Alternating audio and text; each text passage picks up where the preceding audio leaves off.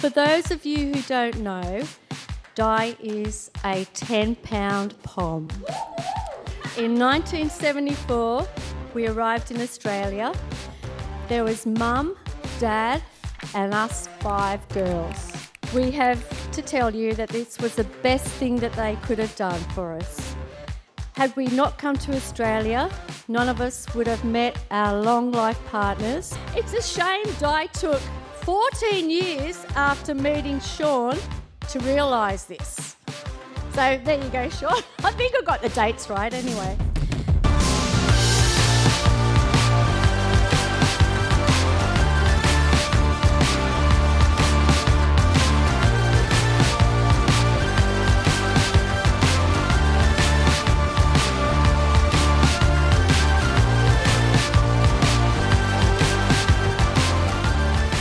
Rocked up at this wedding place.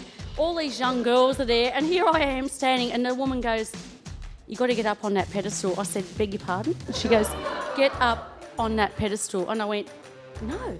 I said, "Oh, look, I'm really old." She goes, "You're still getting married." So she didn't argue that I wasn't old, but she said, "You're still getting married." So I said, "Thank you." So, but anyway, I got on that pedestal, and they forgot about me, and I was up there for 20 minutes, mate.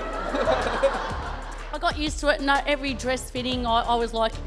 And I go, "Can I stand on the pedestal?" And they go, "No, you don't have to." I said, "No, I want to." So, yeah.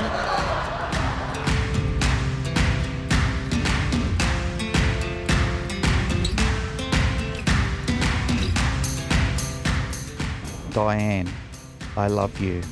You are my best friend. Today, I give myself to you in marriage. I promise to encourage and inspire you, to laugh with you, and to comfort you in times of sorrow and struggle. As I wandered on my lonely way along the path of life, I often wondered whom fate would send for me to be their wife. Since you came, our love was born. My path was made with you, my Shawn. To thee I must my love entrust, and you in turn have treated just. So let us both give love and more, and today we are one forevermore. Shawn and Diane, by the authority vested in me, I have great pleasure in pronouncing you husband and wife. Shawn, you may kiss your beautiful bride.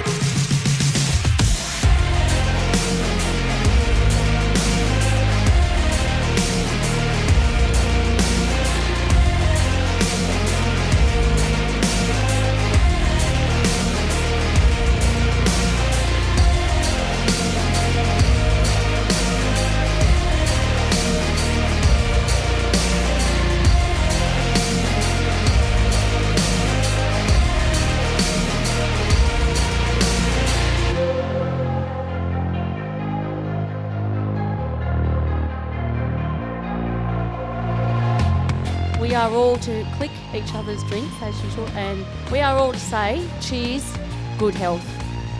Cheers, good health. All right?